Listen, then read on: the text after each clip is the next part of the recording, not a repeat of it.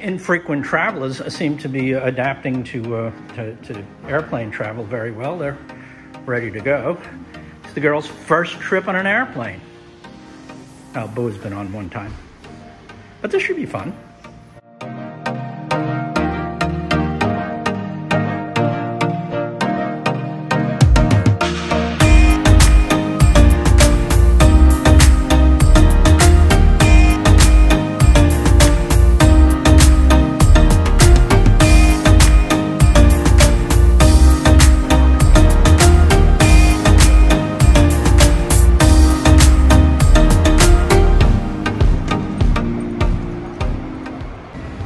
That's suggestive.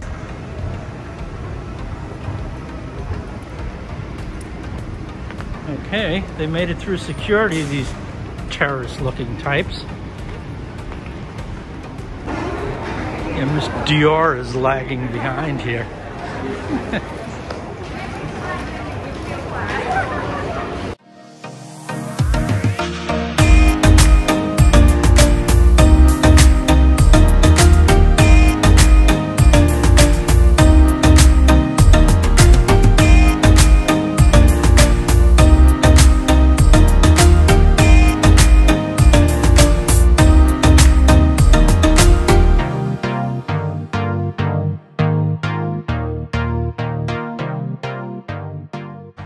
So, the purpose of this trip to Chiang Mai was to get a notary stamp.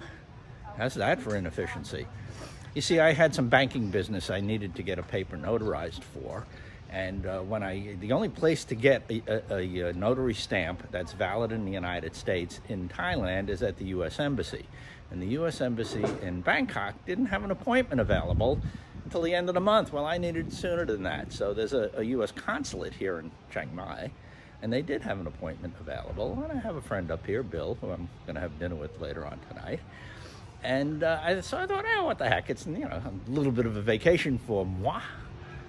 I will fly up to Chiang Mai and get my notary stamp done.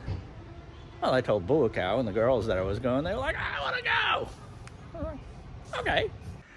Just preparing to go to a waterfall.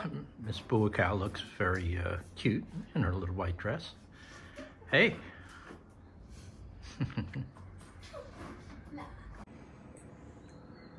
And the girls are prepping. Traveling up this windy road just outside of Chiang Mai in search of a waterfall. I thought this would be a good place to show you what I still think is a pretty big bargain here in Thailand, and that's car rentals. I got this baby, a Peugeot SUV that is really one fancy-ass automobile with complete comprehensive coverage for $65 a day. I think that's a bargain.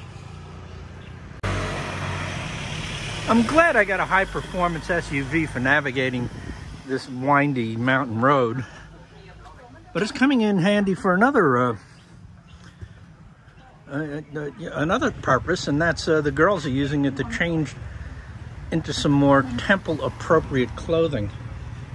They have to dress a little bit more modestly for where they want to go right now. So it's turned into a Peugeot dressing room. And here we are. The once sexy mini-skirted Miss Bua now looks like a baseball player.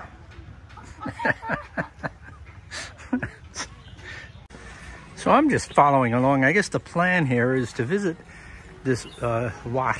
That would be a temple for those not initiated into the Thailand world. So I guess the plan is that we're going to go visit the Wat prior to going to the waterfall to take sexy pictures. These Wats always have a lot of stairs. Not exactly handicap access here.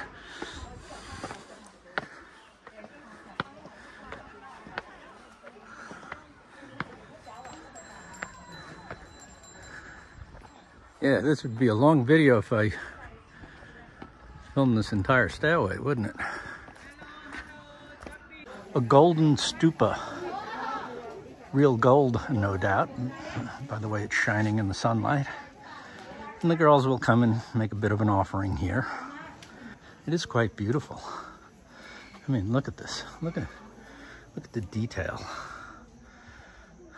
It's probably the resting place of an old holy man.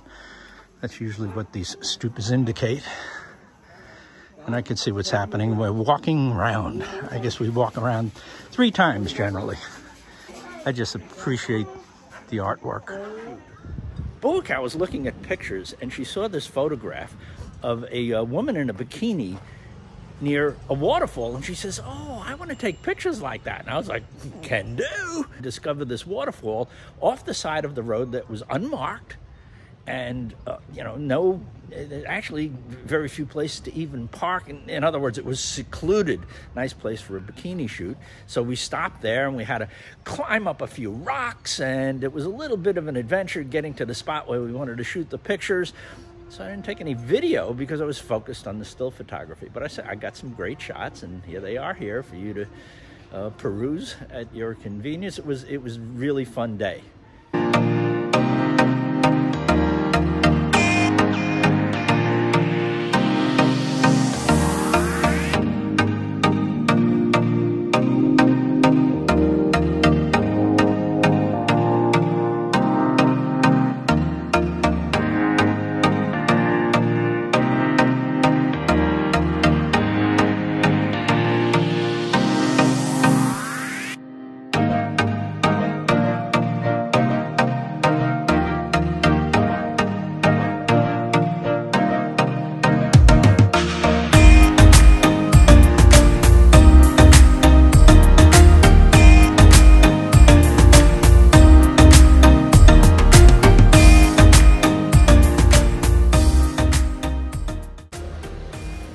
Well, 2 days and a wake up in Chiang Mai to ostensibly get a notary stamp turned into quite a lovely trip.